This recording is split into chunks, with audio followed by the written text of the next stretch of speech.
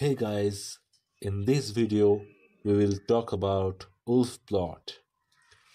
Wulff plot is used to determine the shape or the surfaces of an equilibrium crystal.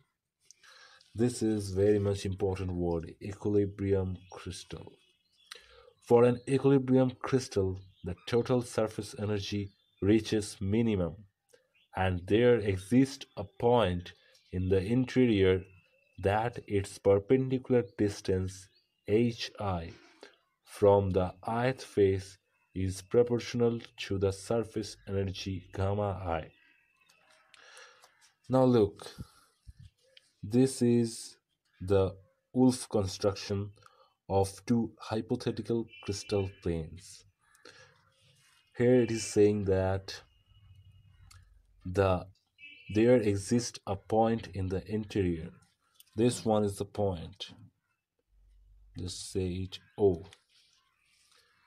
That its perpendicular distance hi. These distances are hi. From the ith face, this is the ith face, and this distance is hi. You can consider it for any other face also. So, this is proportional to the surface energy of that surface, which is gamma I. For that, we get gamma I is equal to C into Hi, where the constant C has the same value for all the surfaces in a crystal. Now consider two hypothetical crystal planes. This one is a crystal plane, this is another one. So if we just merge them, we will get this shape. First one this, another one this. So this is the actual shape, but in the equilibrium we get this shape, which we are getting from the Wulff plot. Let me highlight the shape, this.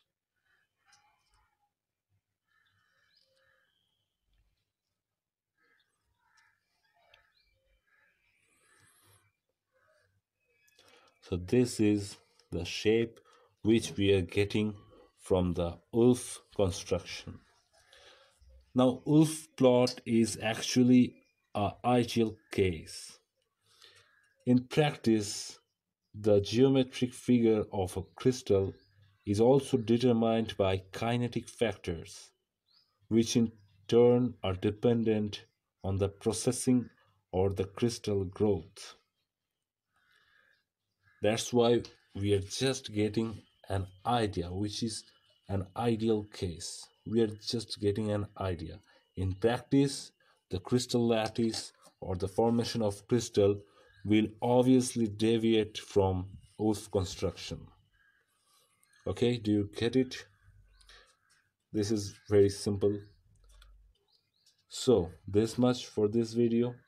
In the next video, we will learn another interesting thing, that is liquid crystal and liquid crystal display, LCD. Okay, thank you for watching.